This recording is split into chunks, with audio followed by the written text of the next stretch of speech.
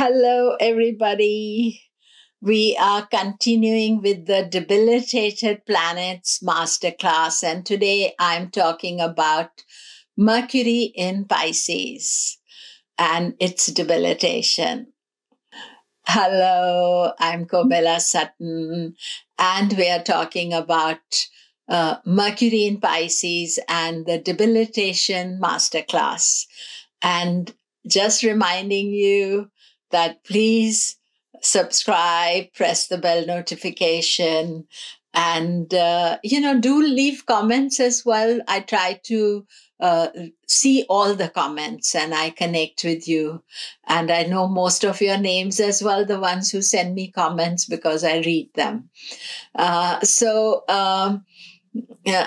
am talking about Mercury in Pisces. So Mercury is in Pisces once a year. And therefore, if you're born somewhere in March, April, approximately around there, you may have Mercury in Pisces. Not everybody, because Mercury always travels close to the sun.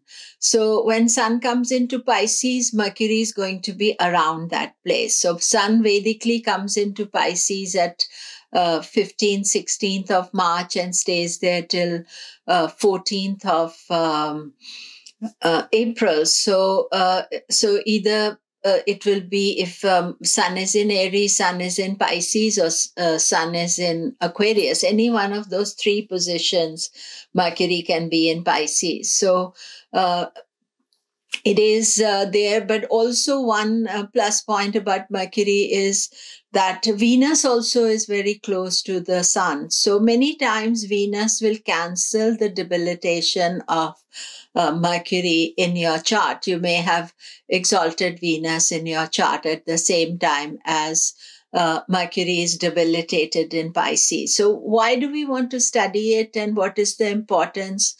So firstly, when Mercury is the planet of intellect and thinking, it's also the planet of business. And when Mercury is exalted, it's very analytical, super analytical, wanting to know everything, show me the evidence. Mercury in Pisces is way more, looks beyond research. It is more intuitive. It's more spiritual. Because it's not asking all those questions. But what happens is that sometimes they are not very practical. So if you have Mercury in Pisces, you may not be too practical. You may not be so good at business. So you have to think twice before starting your own business, because you couldn't be bothered with all the nitty-gritty of small, things. So you are way more thinking of the bigger picture. You may not be able to retain so much. A lot of people tell me who have Mercury in Pisces, they find difficult to retain things, but they have actually retained it. It's just that they are not so planning with it. Organization is not good.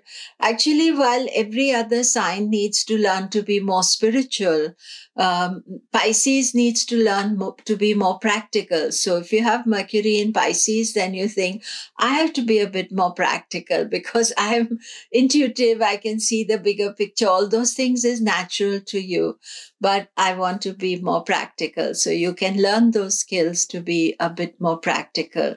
I noticed that when you have a debilitated planet, it is usually always brings some health problems for you. And so be conscious of that. And especially the skin is the area for health for Mercury. Also the shoulder area as well, that area a little bit that you can see with Mercury brings health problems. Mercury is debilitated at 15 degrees of Pisces. So the sign of Pisces, and then it is debilitated in Uttara Bhadra Nakshatra. And in Uttara Bhadra Nakshatra, those nakshatras are the second from the end. So it is very spiritual, very, intuitive, so that Mercury's role as the questioner in chief and asking questions has no role to play there.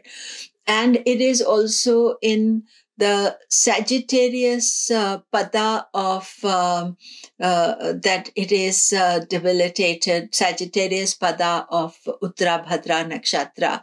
So when we look at the information, exact debilitation is 15 degrees of Pisces.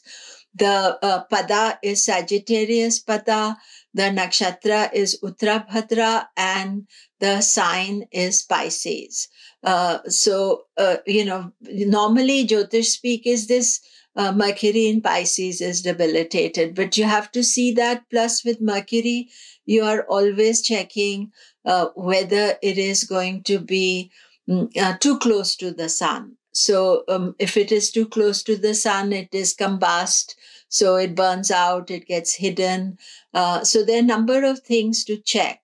Cancellation of debilitation can happen either by Venus or Jupiter. Those are the simple cancellations. If Venus is in Pisces, it is automatically cancelling the weakness, because what happens is that you have weakness and then somebody is supporting you. So that is an important thing to see. Jupiter, if it is in Sagittarius or in Pisces, it will also cancel the debilitation.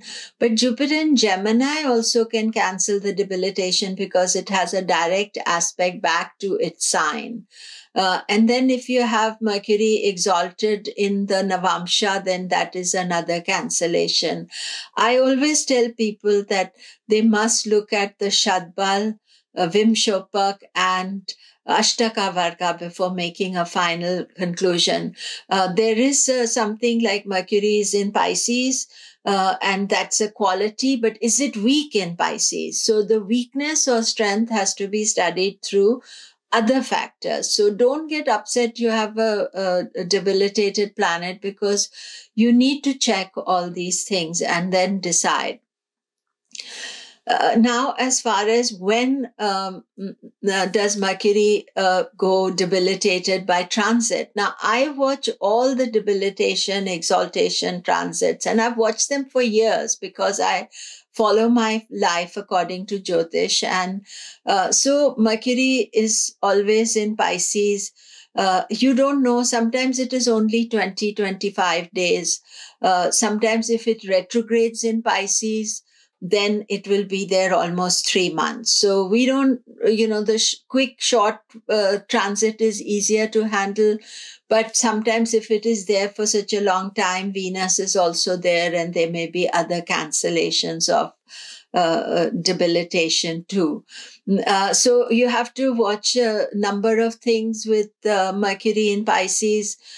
Is it a short transit or a long transit? So every year, Mercury retrograde seems to retrograde in the same element. So it can retrograde in air, water, fire, earth element. So when it's retrograding in water elements, that means that it is going to have a long stay in Pisces. And then, of course, you want to see that, how many days it is. So it's a longer experience of Mercury in Pisces. Otherwise, it is maximum 25 days. So 25 days is easier to handle and important. And mostly when it is debilitated by transit, you will see that Gemini and Virgo, whether your moon or ascendant, you have to watch out most because it's your ascendant ruler. The others, it is a minor transit, you could say, to look at, unless it is there for 3 months and it is retrograding there. Then that year, you know that Pisces is a longer transit. Then always at the end of Pisces is the Gandanta. So when Venus is going through Pisces, Gandanta, then you have to watch out. So that is another thing that you may need to see even in your natal chart, that is Mercury in Pisces, is it Gandanta? So then it has an extra element to it. And finally, the houses it rules, generally, whichever house it rules in your chart, then those houses will have some weakness. But you can't really make a decision without looking at the strength, the house positions, the Navamsha positions. All those things are important. So we can't just make a blanket statement that I have Mercury in Pisces, it's weak in every area. No, no, no, no, no. So just be conscious of that. And so that is it for this Mercury Debilitated Masterclass. And do watch the other ones as well. And remember to subscribe, press the bell notification, and thanks again.